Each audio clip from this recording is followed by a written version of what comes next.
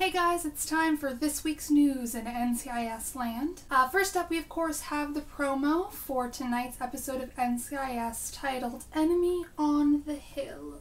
With this episode, I guess I'm hoping for a funny one, despite the fact it involves a hitman? Probably not. In other news, we have the press release and promo pics for the next episode, the 5th episode, titled Safe Harbor.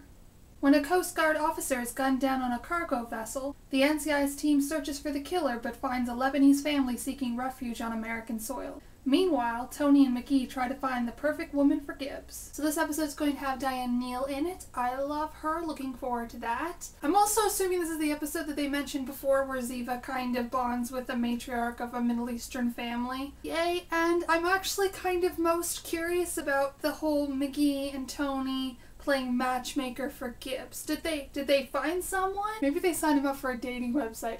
Could you imagine Gibbs at speed dating? He'd just stare at them.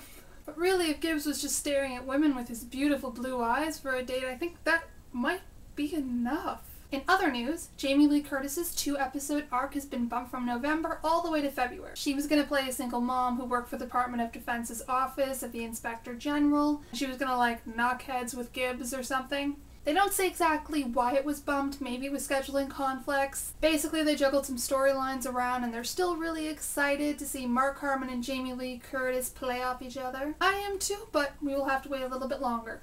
In other news, actress Meredith Eaton, who first appeared in the last Christmas episode called False Witness, is going to come back and she's going to be in the episode called Devil's Triangle. She played Abby's best friend and her and Polly Brett in real life are friends, so looking forward to that. And finally, the trailer for the TV movie starring Mark Harmon called Certain Prey is now online. It looks really good. It features him squaring off with actress Lola, I'm gonna butcher your name, Glaudini? I'm sorry?